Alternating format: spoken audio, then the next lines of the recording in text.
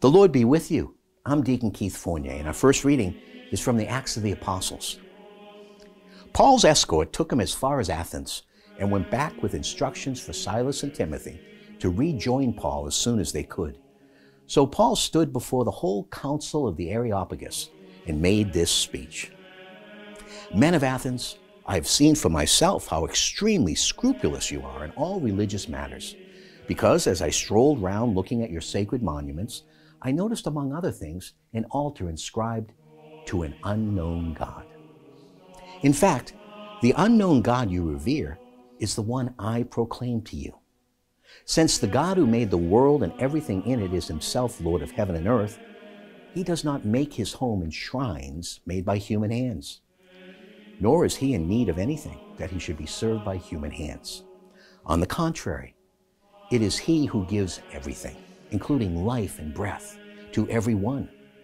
From one single principle, he not only created the whole human race so that they could occupy the entire earth, but he decreed the times and limits of their habitation. And he did this so that they might seek the deity, and by feeling their way toward him, succeed in finding him. And indeed, he's not far from any of us, since it is in him that we live and move and exist, as indeed some of your own writers have said, we are all his children.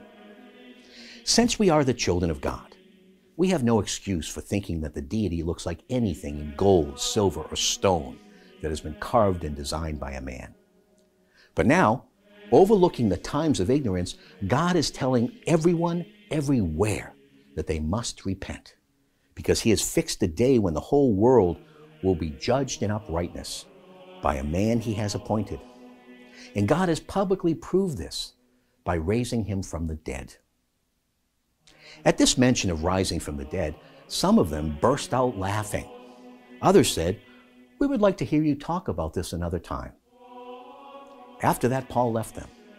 But there were some who attached themselves to him and became believers. Among them Dionysius the Areopagite, and a woman called Damaris, and others besides. After this, Paul left Athens and went to Corinth. In our response, from Psalm 148, Alleluia. Praise Yahweh from the heavens. Praise him in the heights.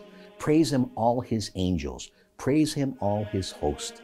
Kings of the earth and all nations, princes and all judges on earth, young and men and girls, old people and children together, let them praise the name of Yahweh.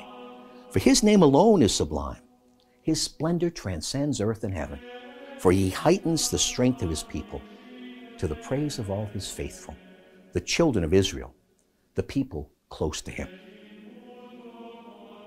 A reading from the Holy Gospel according to St. John.